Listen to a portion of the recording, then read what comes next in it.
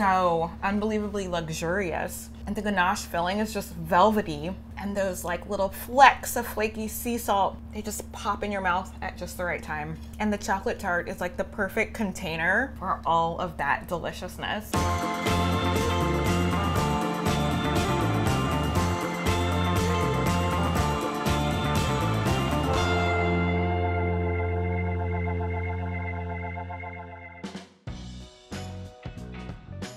Hey guys, I'm Valerie, and today we're going to be making a chocolate and caramel tart in a chocolate crust, and it is rich and crumbly. It is legit one of my all-time favorites, and I don't even like chocolate that much.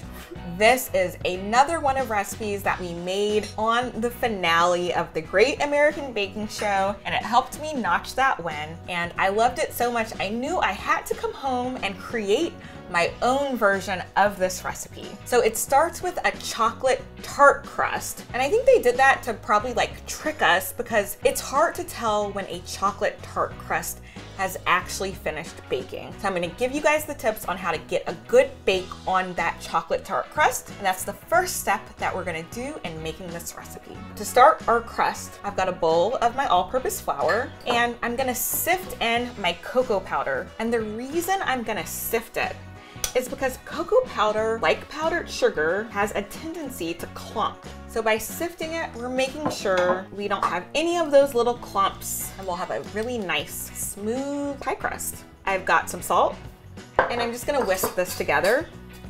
And that's our dry ingredients.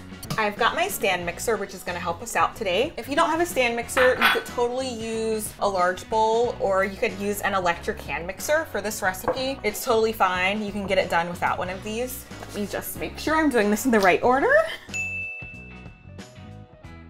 First, we're gonna cream our butter and sugar together. So in a lot of recipes, you're probably thinking about creaming butter and sugar together with granulated sugar. In this recipe, we're using powdered sugar. We're actually going to skip sifting this because we're gonna be doing so much whipping, because this is gonna go for 4 to 5 minutes. We want it to be really nice and well creamed together.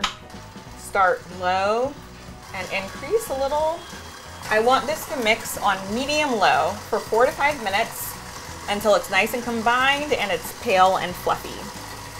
Our powdered sugar and butter is super pale and fluffy and creamed together. I'm gonna add an egg, and I'm gonna let that go on medium-low for just a couple of minutes, like 2. And if the mixture is looking separated at this point, don't worry. As it mixes, it'll come together more. And once we add that flour, that will also help bring it together if it's looking separated. I'm gonna go ahead and add my dry ingredients. And I'm just gonna mix this on low, because once it starts to form that dough, I'm gonna stop my mixer. I don't wanna overmix at that point. So at this point, you can mound it into a disc and let it set in the refrigerator before you roll it out. And what letting it set in the refrigerator would do, it gives the flour a chance to hydrate, it gives the butter a chance to firm up. I'm just gonna set this in the refrigerator while I get prepared to roll it out. So I have my 2 sheets of parchment paper ready. I also use wax paper. I've got my rolling pin, and I've got my tart pan, which is just gonna guide me about how large I need to roll my circle of dough, because this is enough for 1 tart crust. So the reason I'm using 2 sheets of parchment is because my dough, it didn't rest very long, so it's still very soft. So I've got my 2 sheets. And if you want, you can add a little bit of flour just to keep them from sticking, not too much. Don't want it to stick to my parchment paper as I roll it out. And like I said, because this dough didn't really rest in the fridge, the softened butter that we used to bring it together so nicely, it's still quite soft, which makes this super easy to roll out. I'm just gonna roll this out into a circle. I'm gonna keep continuing to turn and just kind of start in the center and roll out. All right, we're close. It just needs to be a little bit wider, because we want it to be a little bit wider than our tart pan, because the dough is gonna have to climb up the sides of the tart pan. For this recipe, between 1/4 and 1/8 is gonna work for you. So I finished the crust. I rolled it out. I think it's just the right size. I'm actually going to flip this on top of my tart pan.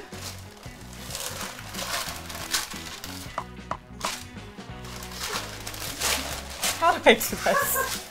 I peeled a layer off, and now I'm going to flip this on top of my tart pan.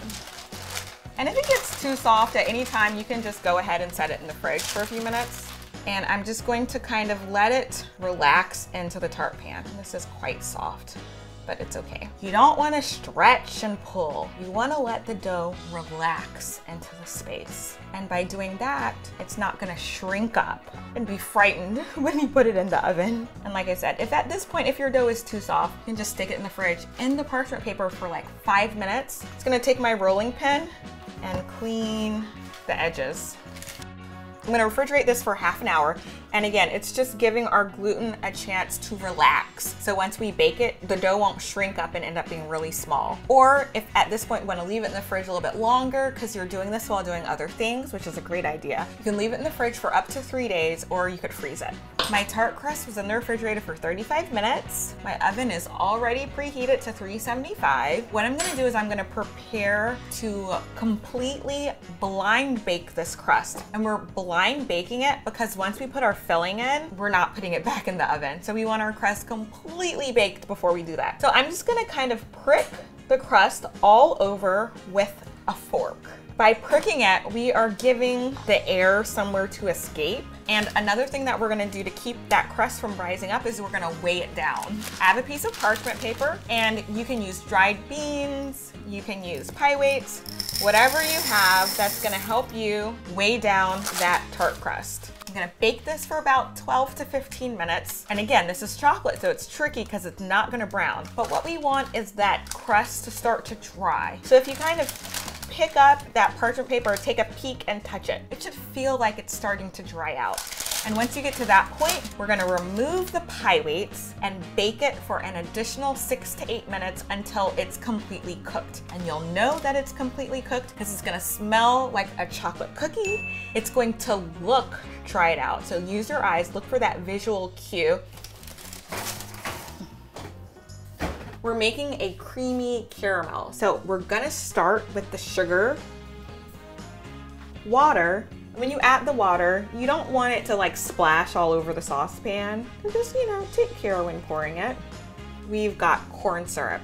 And corn syrup, it's kind of like your best friend when you're making caramel because it allows you to cook it with a much lower chance of it burning. And if you don't want to use corn syrup, you can use honey. Kind of give it a little swirl so that my sugar is all moistened. Making caramel requires patience. You don't want to be stirring or whisking and agitating it. If you did have sugar splash up along the sides of your saucepan, you can wet a pastry brush to kind of dissolve those sugar crystals because you might run the risk of having that sugar crystallize and cause a chain reaction and everything in your pot crystallizes. Don't worry too much about that, but leave the saucepan alone. You're gonna notice, you can watch, and you should watch, because with caramel, it will go from not done to burnt in literally seconds. But what you're looking for is for what's in that pot to start taking on color. It'll start along the edges, and once it does that, you can give it some gentle swirls just so that it's cooking evenly, not to mix it up.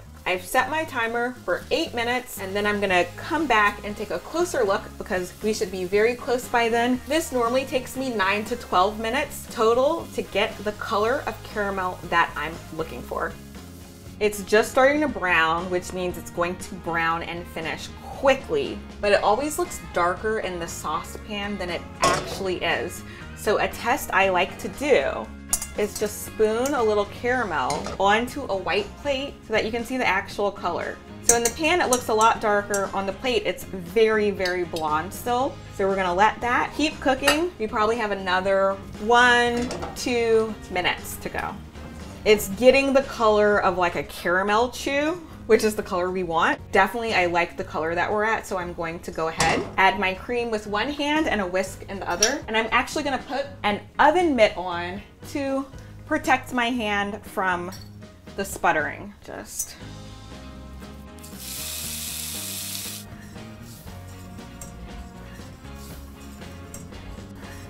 So we have this really beautiful and dark caramel, which for this recipe actually works really beautifully because when we add all of that rich chocolate, this caramel, it's gonna add so much flavor. I'm gonna add some butter.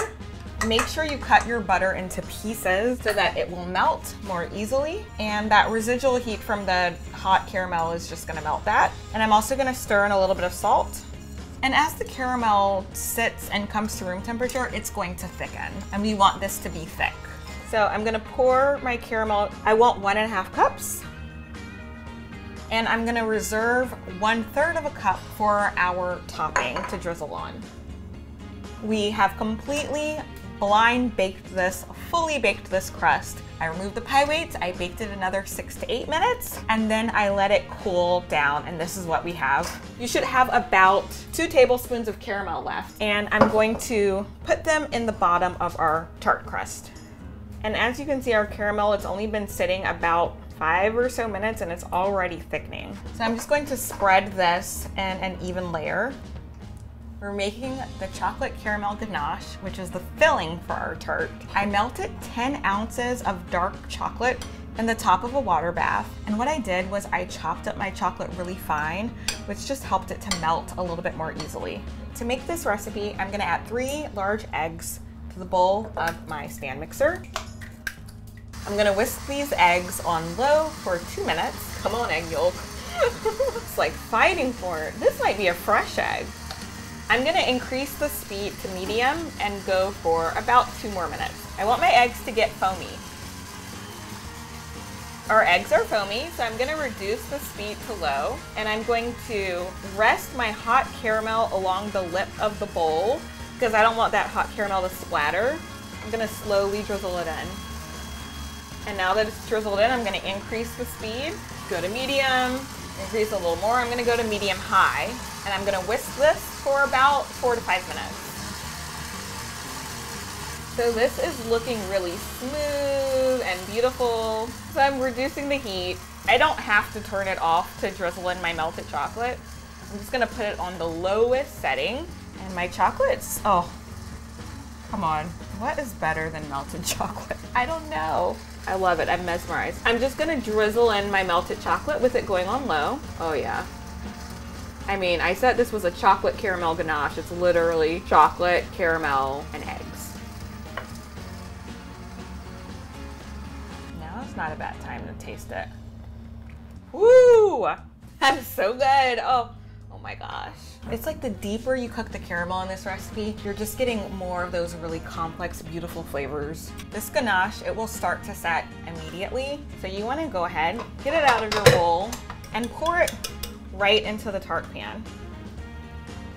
So I poured my chocolate ganache in, and I'm gonna go ahead and that caramel that we reserved, I put it in a piping bag. I'm just going to go ahead and add my caramel. I piped the caramel on in vertical lines. And now I'm just gonna use a butter knife and kind of drag a design going in opposite directions. I'm gonna just sprinkle on a little bit of flaky sea salt, and I'm gonna let this set at room temperature for an hour, and then I'm gonna finish it in the refrigerator for 2 to 3 hours. Now it's time to eat. We used a removable bottom tart pan. I'm just gonna place my tart right here. And this tart is like very rich. Oh, that looks good. I'm so excited about this. Decadent, fudgy, chocolatey, caramelly, chocolate caramel tart. Oh my God, this is so unbelievably luxurious. And let's see if it looks like the picture. I think we did a great job. If you guys had fun watching this video, hit that like button and be sure to also hit subscribe. We have so much more to bake together, and I can't wait to see you next time.